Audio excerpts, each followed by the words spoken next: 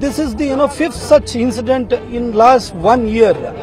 And how long can we keep quiet and keeping our faith on the present administration? There is a complete breakdown of law and order in this state. I request the state government to not to test our patience further.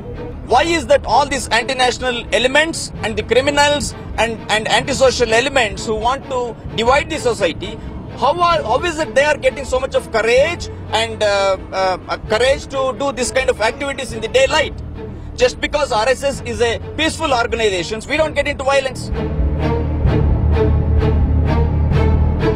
was a deliberate act, deliberate attack and deliberate killing because he was pursuing an ideologically different course. So this is a political murder, nothing but political murder.